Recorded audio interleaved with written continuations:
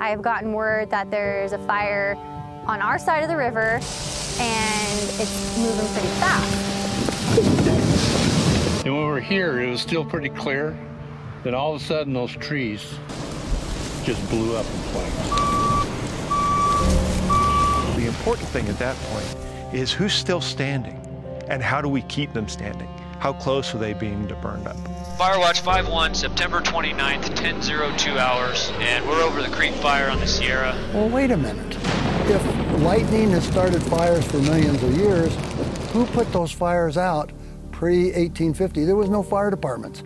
When you've got hot, dry, windy conditions, which is what drives the larger fires, and the larger fires make up almost all of the acreage that burns in a given year, that is overwhelmingly driven by climate and weather, and therefore climate change. If that's the case, if we got climate change and this is getting drier and warmer and all that, shouldn't we manage the forest more? Do we want to still have all these devastating fires? And what do you say to people that say, oh, it's just climate change? I don't think I can say that on camera, Jeff, because that would be bad words. Well, he sat there and he said this will be the next big fire right here. He pointed, because none of this had burned yet. All of that had already burned. And he said this will be the next big fire. And sure enough, it was. It's hard to see. Coming up, we didn't see a lot of burned area, but the folks on the other side of the mountain, they did, and it's devastating. Too much fuel, too much brush, too much undergrowth, millions of dead trees that became torches. Well, the theory is once you've logged a forest over the years, you can't stop. I was not allowed to cut trees, no logging. I was told you cannot log. They made me almost sign that with blood, and that, of course, 2 months later I started cutting trees. Now, I've always heard that the Forest Service had their hands tied by guys like you that wouldn't let them log beetle trees. Is that untrue? They're lying to you. Loggers know what the hell they're doing when it comes to cutting down trees. They're not cutting down green trees. They're cutting down dead trees. They're cutting down diseased trees. Yeah, it was a pretty devastating day. Calling my wife and telling her was, yeah, I don't want to relive that. To my dying day, I will be on a platform advocating for good, healthy forest management. It's very, very sad. It just breaks my heart. The forest will never, ever, in my lifetime, return to what it was.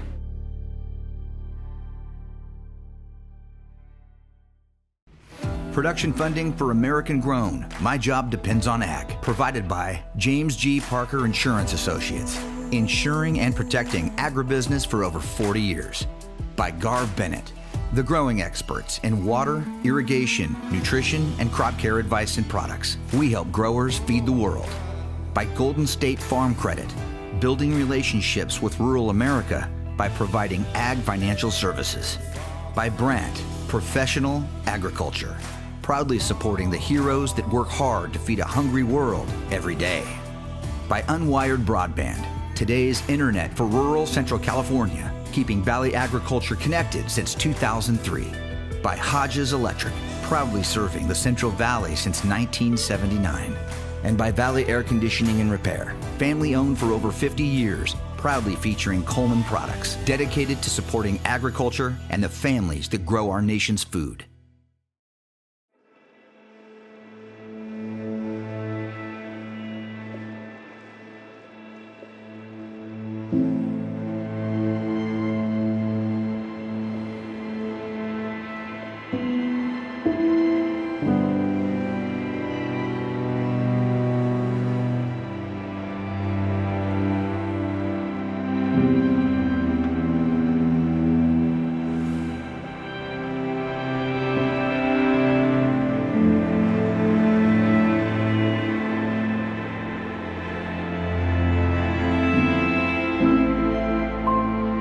I have friends who run cattle on the other side of the river. So we knew there was a fire. My understanding was it had maybe had been a campfire that had gotten away from someone. I never, ever in my life would have thought that I would have jumped the river. Never seen anything like this in my life. And I've seen 2 fires come through and never experienced this kind of a fire. Just the speed in which it moved. It moved. It was fast, it was hot, and then not a lot you could do. From where I'm standing at camp, I can see Mile High. like part of it. There's still a lot of trees. You can't see it very well, but I can see smoke coming over Mile High.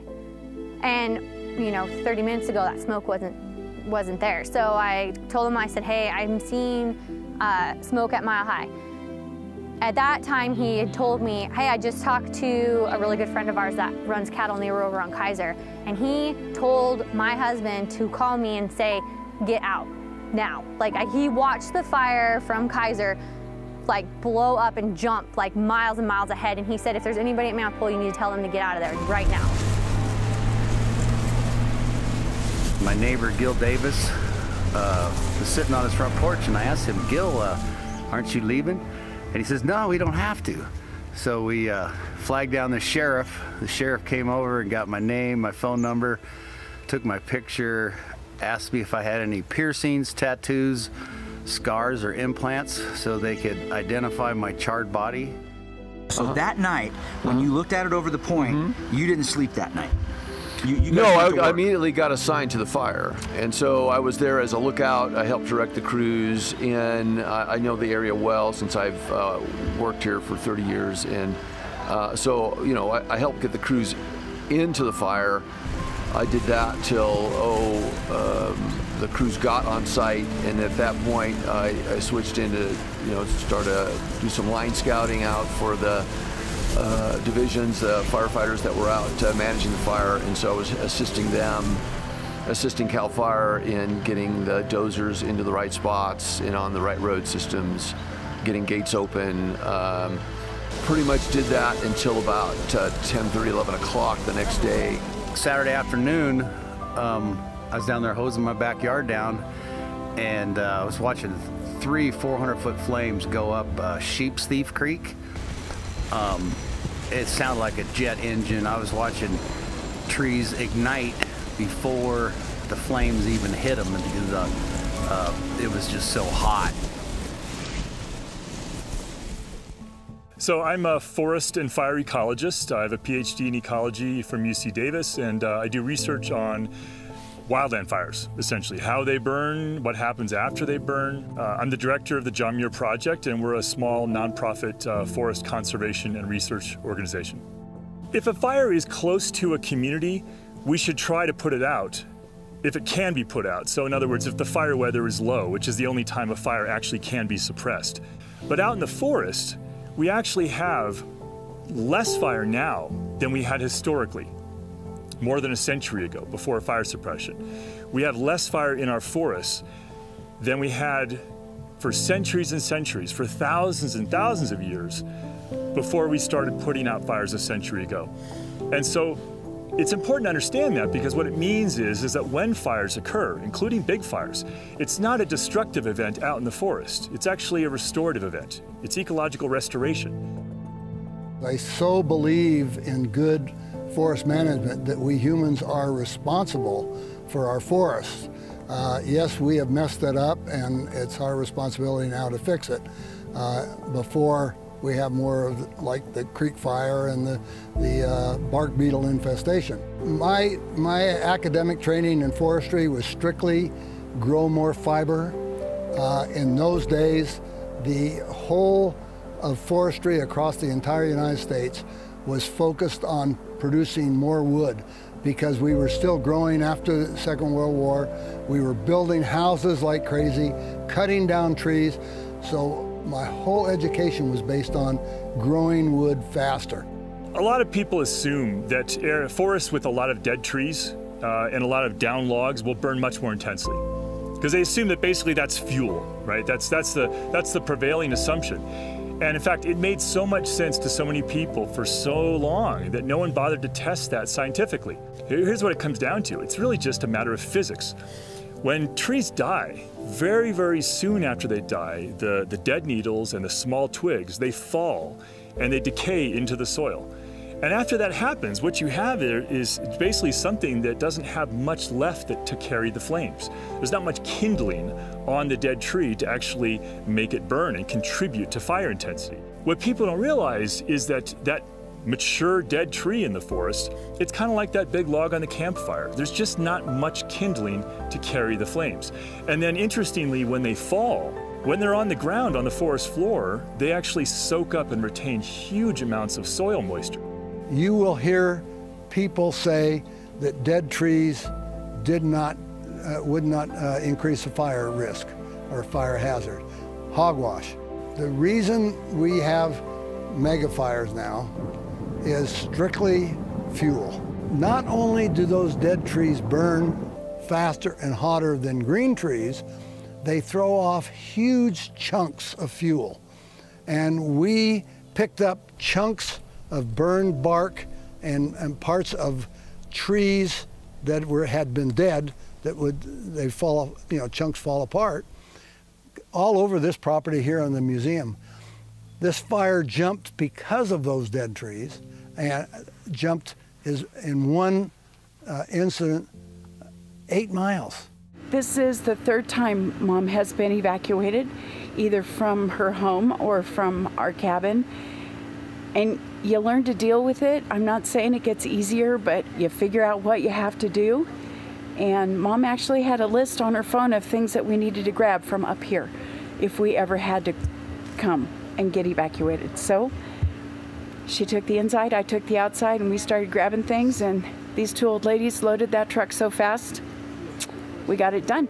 Are we only half alive? Embers drifting in the night, looking, wandering all the time. We seek a kingdom. So the creek fire started on Friday night out near Big Creek, and it was fairly small, got up into the tens of acres. By the morning it was in the hundreds. By the next morning it was in the thousands or tens of thousands, I forget. That by Saturday night it was beyond expectations for us. I have a lot of animals. I had 3 horses. Between my friend and I, we had 8 or 9 dogs, and I had my son with me. I was trying to prepare my animals. I knew there was places we could go to be safe for a fire. I just wanted to make sure I had all my animals, that they were going to be safe. When it came through our community, we have been training for it to come up the mountain from below, and because that is always the wisdom is said that this is where it would come from. The night of the fire, when it was coming close to when it burned through our community, I was above it because that's where the fire was that night, and that's where we were expecting to see it come through. And it didn't. It came across the highway over the side where nobody expected it to come through. Sitting at the store with my dad, and my aunt's like, okay, I need to go tell some people to leave. And we're like, okay. She backed up in her side-by-side and went up on top of a hill. Not a very big hill, and just enough to kind of look out and see. And she could see that the fire had jumped to Sweetwater. So there goes our road out. The fire's in front of us, and the fire's behind us. So she's like, all right, I'm going to tell people right now. There was no way to drive out. At that point, it's everybody to get to the lake. And so from that moment, my dad and I jumped in the side-by-side. My son was back at my cow camp with my friend. And as we were driving out our campground, right before you go to cross the bridge, there's like a little camp spot right there. That camp was on fire. And there was kids running around screaming. I mean, nobody knew, those people had no idea there was even a fire. We were out there. We drove, because my dad said, go out in the meadow, it's grass, it'll be fine. And so Peter and I were sitting right there, pretty much where that little black spot is. And I'm like, we can't stay here. We can't stay in this spot because of the smoke, and then there's flames everywhere. And when you came back, my dad came back and saw us, said, we need to get to the pond. And from right there to get to here, I couldn't see. You could not see. You couldn't see from that black space to right here. It was so smoky. Well, and I knew there was a tree and a rock, but I didn't know exactly where I was. After that blew up, this mountain started on fire. Like 5 or 6 spots all around us. And probably within 20, 30 minutes, the winds kicked up. And that's 50, when that 60 mile an hour winds. And they were blowing that hard. It sounded like a freight train going through.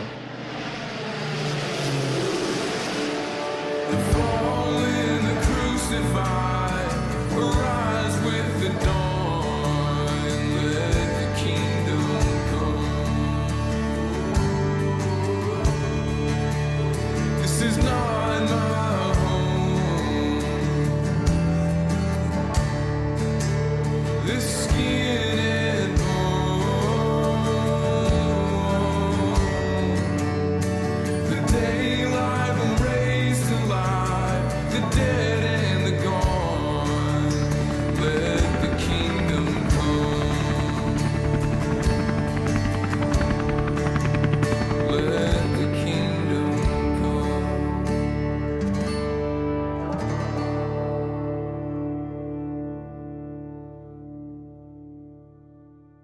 Well, I mean, I've been concerned for a long time. So, you know, my day job is as a forester. I have, you know, responsibilities across California, but my home base is here on the Sierra National Forest. So, since the drought and the bug kill, you know, in 2016, was super concerned about what might happen with a fire in this particular canyon.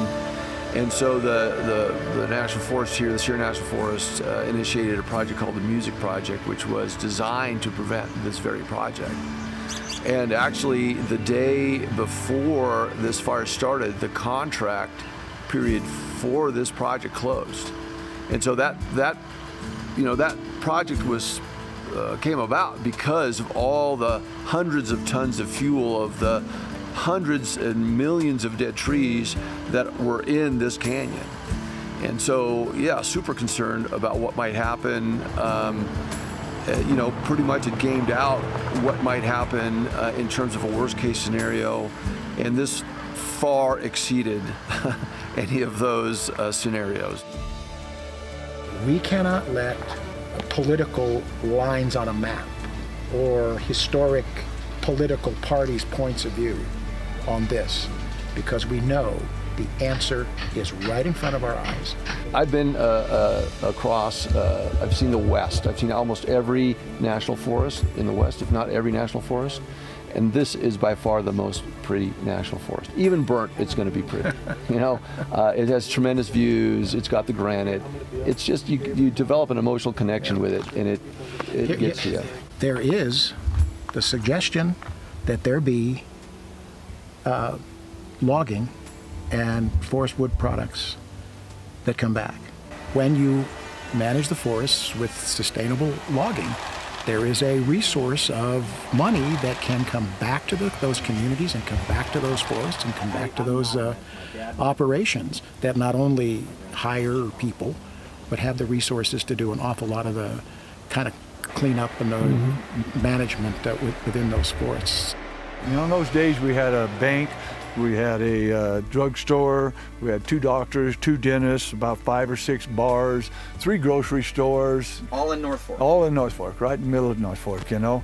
And when the mill shut down in '93, we lost so much. And then I was on the school board then. We also lost about a third of our kids and about a third of our teachers, because we couldn't keep the teachers on. So it was a hard time hit for North Fork, and we still haven't really caught up. They had done all this study about how many board feet were cut, how many were growing, and how many died from natural and stuff. So that mill averaged about 100 million, 92 to 100 million board feet a year, just North Fork Mill. And the biggest year was 132 million board feet. And in that study, they said that the forest was growing, now get this, growing every year about 130 million board feet. And natural death from bugs, you know, diseases, old age, or what have you, 70 million were dying. So when they were cutting 92 to 100 million board feet, it was kind of like a balance. It kept the forest balanced. There is a strong and emerging consensus among climate scientists and ecologists in this country and around the world that we need to start shifting away from logging and wood products to mitigate the climate crisis, just as we're shifting away from fossil fuel consumption. What we know now is that logging is one of the largest sources of carbon emissions into the atmosphere. And it's a huge, huge contributing factor in the climate crisis. When the creek fire went roaring up out of Big Creek Canyon onto Edison lands, it hit an adversary to fire, and that is there was no fuel. I had prescribed fire, burned it for years, the first time in the 80s. So there's a tremendous fuel reduction. And the fire ran up there, and lo and behold, it stopped because there was no fuel. It wasn't that the climate change was on one side of the property line and the climate change wasn't on the other side of the line. It was strictly fuel. The winds were blowing on both sides of the property line, all that stuff. So the fire came up and just, in essence, laid down, jumped over the lands that Edison had been managing with prescribed fire and logging. We had thinned those areas over the years several times, thinned it out so there was way less fuel than on National Forest lands. In the incidents where it's roaring other places, the Big Creek Fire is going like crazy up the canyon, across Cressman's, it just was burning like a prescribed fire on Edison lands. Mainly, strictly, not mainly, strictly because of the amount of fuel.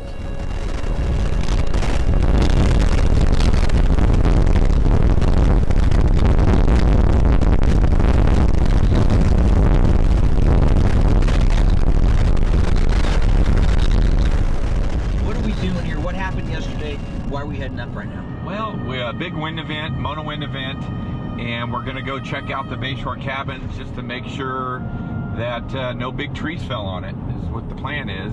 Now, we did hear that a lot of trees went down here at Bass Lake, and we know there's a lot of trees down on Bayshore Road that we're going up right now. Correct, correct. So we survived the largest forest fire in history, and hopefully we'll survive the mono wind event.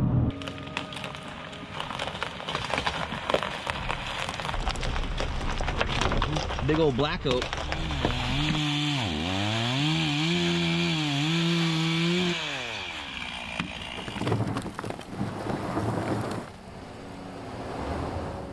I didn't know what to expect. I know we have some giant fir trees, pretty, could be 48-inch, could be a 60-inch fir tree, but that would probably stop us. But these small ones shouldn't be a problem. You think I could pull all the way here, Johnny? Yeah, so we're just moving down Bayshore Road, heading to the cabin to survey the damage. We're obviously the first ones in because no one's been here before. We're trail breaking right now. And you never know, it could be around the corner and get in another one of these big red firs that are 30+ inches diameter, and then that's going to slow us down a little bit. But this is a sign of how much material was knocked down by this recent mono wind event, and we're just looking at one little area that we can see. This mono wind event hit the entire forest, the Sierra National Forest, and more. And so we're talking about tons per acre of material that's down on the ground because of this event. That could be fuel for future fires. How about we do one at a time, people? Yeah. I'll do this one. You know, one of the things that occurred to me as we were shooting this episode and listening to people like Chad Hansen and then Tom Wheeler and John Mount is that it's possible that both sides of this debate are right. You're talking about climate change. Climate change is the weather. The weather is going to make it hotter and drier, which is going to make fire behavior more active. But fire can't burn unless it has fuel. And so you still need to sort out some of these theories about fuel removal and cleaning out a forest, if that makes forest fires burn hotter or not. If you come into a forest and do logging and thin the forest out, aren't you limiting the amount of trees that can drop a lot of this stuff? A lot of these trees have never been, this area has never been logged. And so you have a lot of dead branches and you have a lot of material that just falls out of these older dead trees. And they add to ground litter, which adds fuel to the forest that could burn later. So it's an interesting debate. And it's one that's not going to go away anytime soon, I'm afraid. But we all got to wrap our heads around it. I know that.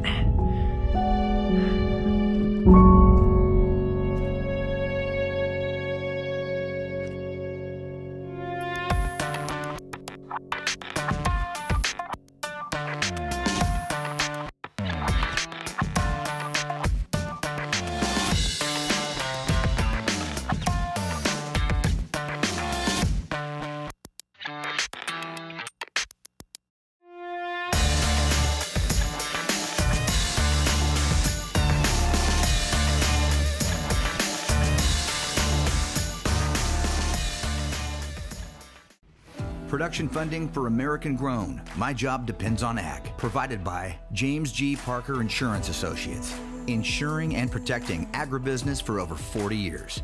By Garv Bennett, the growing experts in water, irrigation, nutrition, and crop care advice and products. We help growers feed the world.